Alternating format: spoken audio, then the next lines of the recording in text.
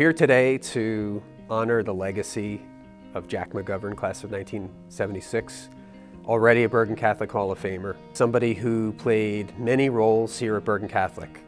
Jack was a son, a brother, a classmate, a father. His most recent role was that of athletic director, and Jack's greatest role, which is that of Crusader legend. Bergen Catholic has always been a very special place to me and my entire family, obviously, with all my uncles and cousins and brothers that have come through here. 7 of us went here, in terms of my brothers, and many of my nephews went here as well. And one was a better athlete than the next. My mom worked here for many, many years as well at Bergen, so we have a long history here with Bergen. The first family of Bergen Catholic, if you will. When I first met him, he was a junior, and he walked into my office, and I just remember looking up, and he was 6'3" at about 240, and I'm thinking, wow, what a specimen. Immediately I was struck by this large, blonde-haired kid who I was going to have to go against.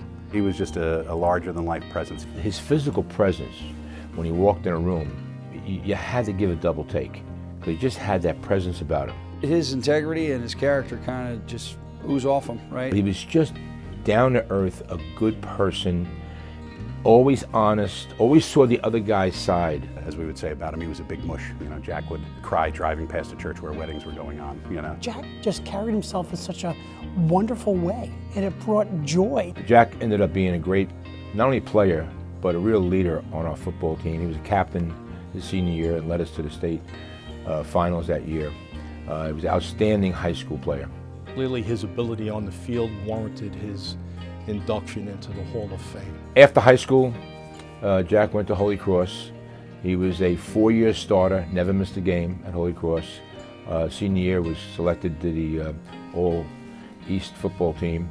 And then he came back to work in his father's company. But at the same time, he was able to help me coach at Bergen Catholic. He coached the sophomore football team with his good friend Tony Rocchio. And of course, they went undefeated.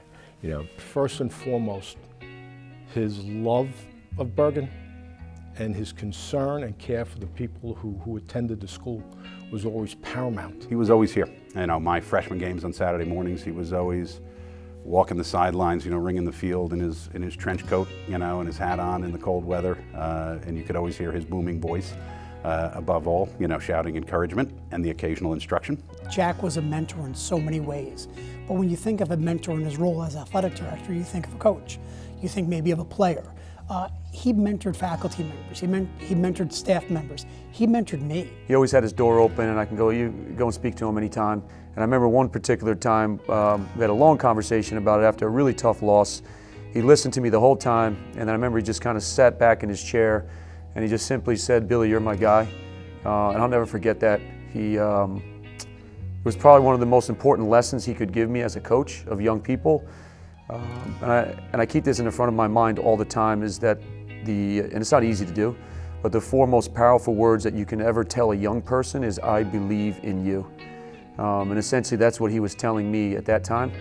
As we progressed through our lives with our children growing up, I think it was unbelievable for me to have a resource like Jack, who I could go to, talk to, bounce things off of, and also just learn from the right way to do things. He's been an example for me in the classroom, out of the classroom, in life. Him and Ann have done a phenomenal job raising their 4 amazing children, Brendan, Erin, Colin, and Griffin.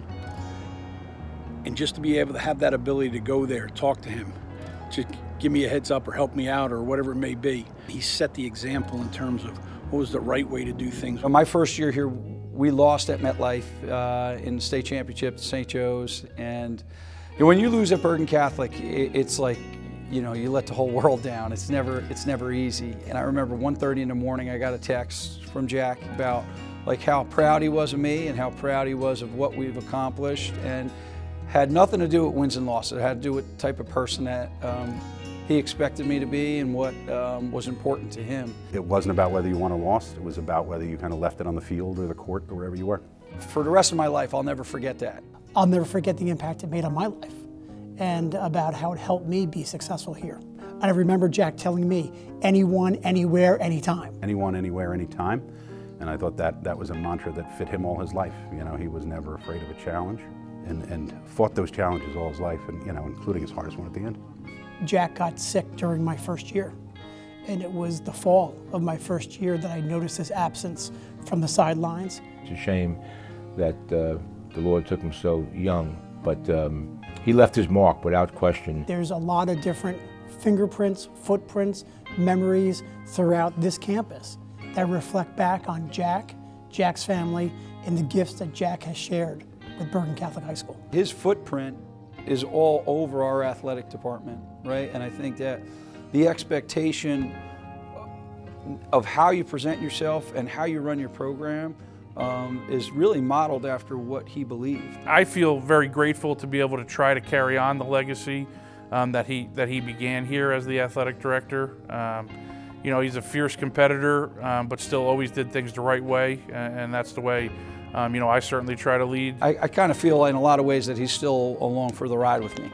And it's a person that I think about a great deal when we're successful, and a great deal when things are hard, because he's always been that guy that you could turn to for the help and support. And I miss that friendship very much. Be honoring my dad here at the Hall of Fame dinner is a really special event. To be able to have him honored among all the great inductees here today is something that's really special, and I know something he would really appreciate. I know it means a lot to him, and it certainly means a lot to our families. Just want to say thank you to the McGovern family, and I want to remind them of all of the things that they have given and continue to give to Bergen Catholic High School. Bergen Catholic meant far more to us and gave far more to us than any and all the McGoverns could ever do or give back to Bergen Catholic. I think we stand taller. I think we walk with a better stride in our step, and I think we carry ourselves in a higher moral ground because of Jack, his brothers, his family, and what they meant to Bergen Catholic.